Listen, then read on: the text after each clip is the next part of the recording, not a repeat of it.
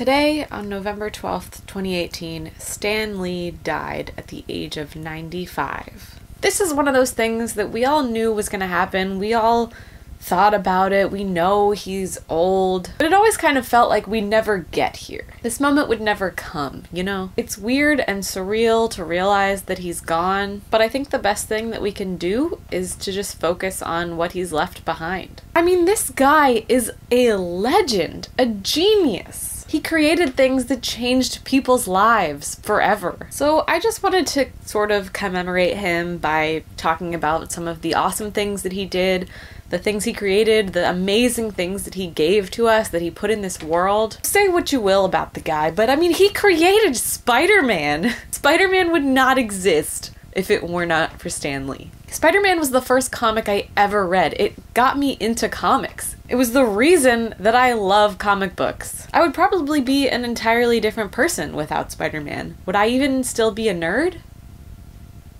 Yeah, okay, I definitely would still be a nerd, for sure. Without a doubt. But a nerd without Spider-Man, without Peter Parker setting the bar for pursuable men, that's not a world I want to be a part of. But that's not all he created, obviously. That is like one grain of sand compared to the mountain of shit this guy has created and done for the world. Along with Jack Kirby and Steve Ditko, Stan Lee's contributions to the comic book community and the comic book world were massive. He created the Hulk, Doctor Strange, the Fantastic Four, Daredevil, Black Panther, X-Men, like literally everyone that matters. He's had a cameo in every single Marvel movie to date. He even had a cameo in the PlayStation 4 Spider-Man game. He just loved this community and he loved comic books and he loved his fans. So here, in no particular order, I just want to give Stan Lee's top 10 comic books that he ever created. And obviously, like, he made so many comics that it's impossible to just pick 10, but think of this as more of like his highlight reel. These are all the greats. I looked around at a lot of other lists around the internet to see like what other people were saying, so it's kind of an amalgamation of all of those and my own preferences, and just take a journey with me down memory lane at all of the amazing things that Stan Lee has done for this world. Bedlam at the Baxter Building. Fantastic Four Annual Number 3, 1965. Fantastic Four was one of those things that Stan Lee cared about greatly. Like, it was his baby. He collaborated with Kirby for 102 issues straight, and it's in there that he did some of his greatest work. This is the story where Reed Richards and Sue Storm get married. Nearly every character in the Marvel Universe is there because it's a huge event, it's a wedding, and it's a celebration, so they brought all the characters together, which was a huge deal. It was kind of a showcase of how gigantic this universe had become and how they could intermingle and have all these crossovers, and it was just really fun. Also, Dr. Doom hypnotizes every single supervillain in New York City to come attack this event, which is just a lot of fun. And I think one of the best parts is that Stan Lee and Jack Kirby are actually characters in this story. They show up and they try to get into the wedding and they're refused entry, so instead they leave and they go back to the office to start working on the next issue, which I think is really funny. And that was something that Stan Lee did a lot. He liked to kind of break the fourth wall, insert himself into his stories, probably why he wants to cameo in every single Marvel movie. It's sort of the same thing. He always likes to play a little cameo, a little Easter egg of himself in his work, which I think is really cool. Number 2, The Sinister Six. Amazing Spider-Man Annual Number 1, 1964. This one is just an action-packed thrill ride. It hits the ground running and it never ever stops until the end. Spider-Man is another thing that was one of Stan Lee's babies. It was just his pride and joy. He created Spider-Man. He wrote so much Spider-Man. And in this one, Spider-Man basically takes on every single one of his villains, the Sinister Six. Bam, bam, bam, one right after the other. It's crazy, action-packed, it's awesome. And it's definitely got a very classic beat-em-up comic book feel, but that doesn't mean it's not still one of the greatest comic books ever written. Number 3, The Good, the Bad, the Uncanny. Silver Surfer Number 4, 1968. Stan Lee always said that the Silver Surfer was his favorite character, hands down, that he ever created. So obviously, there has to be some Silver Surfer on this list. His writing with the Silver Surfer was a lot more thoughtful and careful, just the way that he wrote it compared to everything else, because he just really cared about this character and he had a lot to say, and it was really interesting for him to write this sort of pacifist hero. And this one in particular is just a beautifully crafted fight comic. A bit of the Silver Surfer contemplating cosmic morality and humanity, as he always does. A lot of beautifully action-packed fight sequences, and a whole lot of Loki being Loki, just trying to figure out how he can ruin Thor's day, and it's just very entertaining. It's like a weird sci-fi superhero fantasy, and it is loads of fun. Definitely up there with just one of the most fun reads of all time. Number 4, The Coming of Galactus. This one was huge. This is like equivalent to Infinity War, the movie, when it came out, and everyone was just like, whoa, this is crazy. It's probably the biggest superhero story that the world had ever seen. It's the foundation that Infinity War is built on.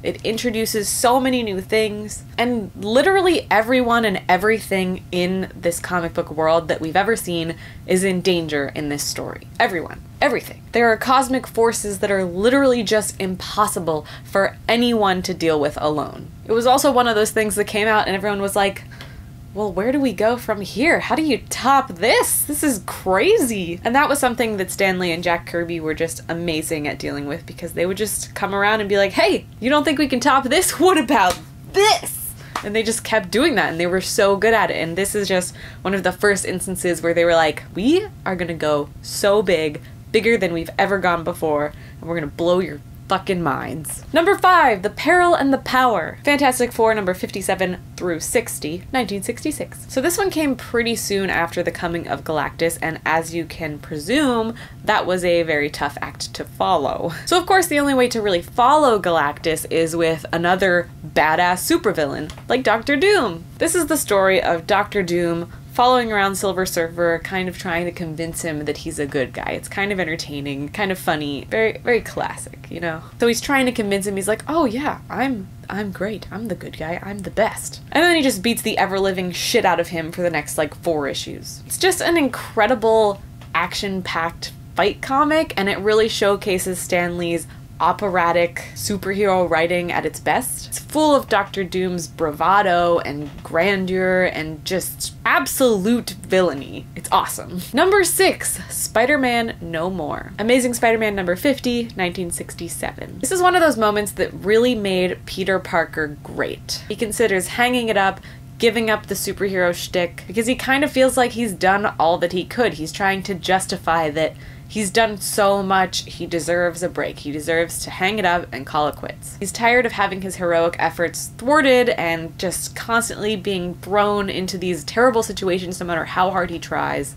So he just wants to give up. He just can't do it anymore. But of course, that doesn't pan out, and that makes it one of Peter's greatest and strongest moments, because he hangs it up and he just can't live with it. He just can't accept that he's stopping. He's just physically, his being will not rest until he has killed all of the evil in the world. So eventually he realizes that he just can't stop. And it's this huge moment for Peter that just changes him forever, and he realizes why he's doing what he's doing, and he hits this moment where he realizes that this is what he's supposed to be doing, and he's just gonna continue to fight and save the world no matter how hard it is. And that is why I love Peter Parker. Number 7, Parable. Silver Surfer number 1 and 2, 1988. This is arguably like the best story Stanley has ever written. It's not necessarily exploding with excitement and adventure, but it does have a certain level of craftsmanship that is very difficult to top. Like, technically speaking,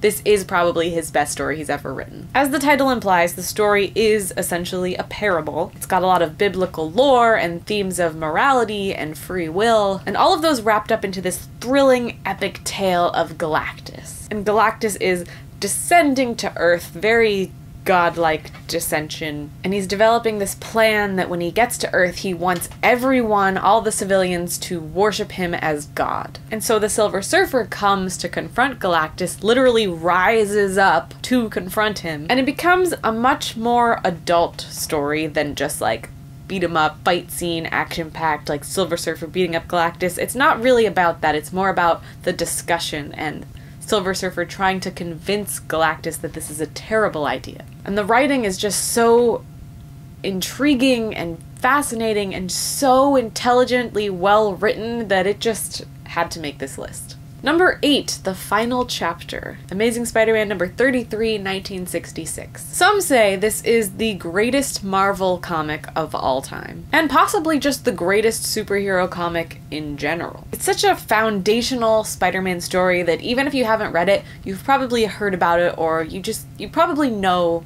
what it is, what it's about. Spider-Man has been crushed, he's lost all of his strength, all of his will to go on. He's just been beaten, he's defeated, and it sucks. He just can't get up, he can't even think about it. It's just like the hardest thing he could think about ever doing is just getting back up. And he does it. He just keeps going and he keeps fighting, even though it's literally killing him. It's one of those stories that rings like a Chumbawamba song. I get knocked down, but I get up again. Ain't never gonna keep me down, I get knocked down, but I get up again, ain't never gonna keep me down. And it shows that heroes can get beaten down and still get back up and still keep going, and that is such a huge theme in the superhero world, but this was just like that foundational moment where it happened, and it was awesome, and I'm just getting misty-eyed thinking about it. This comic is basically the scene in Spider-Man Homecoming where Peter has been like crushed by the building and he's struggling to get back up and can't do it, and then he's just like, come on Spider-Man, come on Spider-Man, come on Spider-Man, come on Spider-Man, and then he does it. That's what this comic is. It's all of that. And it's so good! It just gets me every damn time. Number 9, This Man, This Monster. Fantastic Four, number 51, 1966. This one's all about Ben Grimm, otherwise known as The Thing. The Thing was like the perfect cookie-cutter superhero. He's strong and powerful, but at a cost. At a cost that makes him a monster. Just this big, giant, misshapen rock thing. And he hates it. He hates that he has to be this monster, but he has all this power, so it's like, is it worth it? And that's kind of what this story gets into. Because what's interesting about this story is that his powers get taken from him. He loses his strength and his power, and because of that, he reverts back to his human form. So he's no longer a monster, but now he has no powers. And this other villain from the Galactus saga comes and takes his powers for himself, so he becomes like this new thing, except he's evil. But he looks just like the Thing. So he goes back to the Baxter building and convinces his teammates that it's him, and so when Ben comes around, nobody recognizes him. They're like, no, what are you talking about? The Thing is right in front of me. Who are you? So he has to either accept that he's no longer a monster and has lost his family, essentially, or he has to try and regain their trust at the cost of losing his humanity, or at least what he's perceived as his humanity from the beginning. But it's just this whole inner struggle, philosophical discussion of like, what is humanity? What does it mean? Is it worth the cost? What is the cost? And it's very, very good. And number 10, the last on this list, though certainly there are so many more, is Identity Crisis. This one is The Amazing Spider-Man number 600 from 2009. So this one's actually from the 21st century, and Stanley didn't really get that involved after the new millennium. He kind of took a step back from the comic book writing world. It was more of an executive role. He only really showed up on special occasions every once in a while. But I think, and probably many others will agree, this is his best 21st century comic out of all of them. It's just so good, so fun, so unique. It's just got a lot of interesting things about it. It's just this goofy and charming little run with Marcos Martin, and it's about Spider-Man explaining all of his personal troubles and inner turmoils to a psychiatrist. And this isn't his troubles fighting crime, fighting supervillains. It's not even his troubles as just like a person, as a human, his inner struggles in his mind. It's not even really about that. What it is about is his troubles as a fictional character whose actual literal existence is subject to the decisions that are made by his creators. And it's also kind of a funny twist that his psychiatrist is drawn to look exactly like Stan Lee. It's just kind of a fun little story that really breaks the fourth wall and is like kind of experimental, but it's just very interesting to read. It's just kind of a goofy, charming little comic. And the ending has an even bigger twist that I won't even spoil for you because you should probably just go find it and read it because it's super fun. But that's it for my list, and I'm not even scratching the surface, but I just wanted to commemorate Stan Lee and talk about some of his greatest work, give a little highlight reel so we can all remember how awesome he was, which I know we will. We'll never forget what he did to us and how he really just changed all of our lives, and that's awesome. I think he lived a really long, happy, great, amazing life, and I can't expect it being any better than it was. So that's all I have to say. Thank you guys so much for watching this video. And then, I don't know, comment below with your favorite Stan Lee memory, favorite Stan Lee comic. It could be a character he created, it could be something he said, if you've ever met him, anything. I don't know, I just want to hear what you have to say. But that's it for this video. Thank you guys so much for watching. Be sure to subscribe if you haven't subscribed already. Definitely smash that like button if you like this video, and hit the little bell icon down there if you want to get a notification every time I post a video. It really helps me out. You can contribute to this channel on Patreon if you're interested. If you do, you'll be invited to our Patreon exclusive chat room and also our live stream that I'll be doing coming up pretty soon to celebrate hitting 100,000 subscribers. So thank you guys so much for supporting this channel, and I hope you all have a wonderful day despite this devastating news, but that's why I wanted to make this video, to look at all of the awesome things that Stan Lee has done and remember him for his greatness. Thanks for watching. I'll see you guys in the next video. Bye.